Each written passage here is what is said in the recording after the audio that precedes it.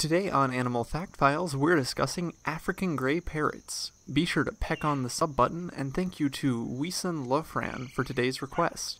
There are two species of African Grey Parrots, Congo Grey Parrots and Timna Grey Parrots, though for a long time they were considered to be the same species. Today we'll be discussing both. African Grey Parrots are, obviously, grey in color, but they also come with a bright red tail. Timna Grey Parrots are usually darker grey and display a more crimson tail. They also tend to have silvery colored eyes, while Congo Grey Parrots have more yellow in their eye color.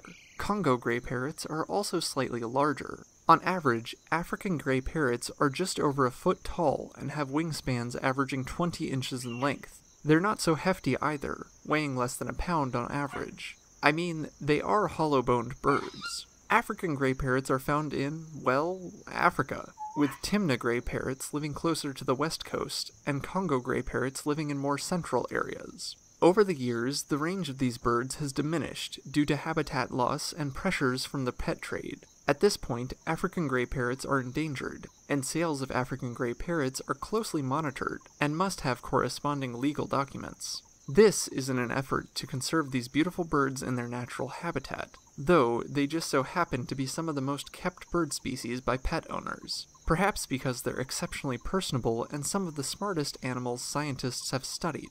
African Grey Parrots can learn multiple words and ideas such as colors and shapes. In some studies, they've been found to have intelligence similar to 5-year-old children, so it's no wonder we find them so fascinating. In the wild, this intelligence comes in handy for staying safe. African Grey Parrots travel in large, loose colonies, with individuals sticking to family groups within the colony. Though they spend a lot of their time in trees, African Grey Parrots do forage for food on the ground. African Grey Parrots are herbivores and consume seeds, nuts, berries, flowers, bark, and fruit. When they take these foods from the ground, they will do so in small groups, leaving some members behind in the trees to help ensure there's no sign of danger. They'll alternate until everybody has had a chance to fill their bellies. Now that's teamwork.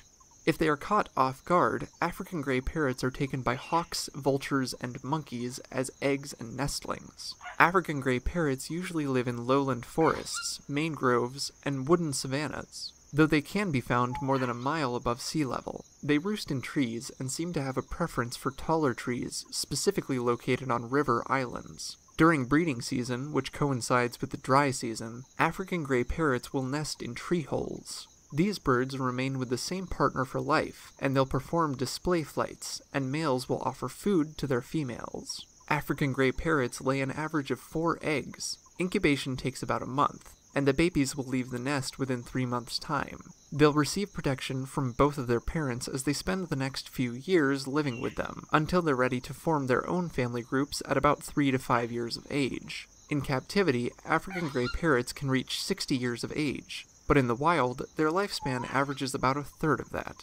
For more facts on African Grey Parrots, check out the links in the description. Give a thumbs up if you learned something new today, and thank you for watching Animal Fact Files.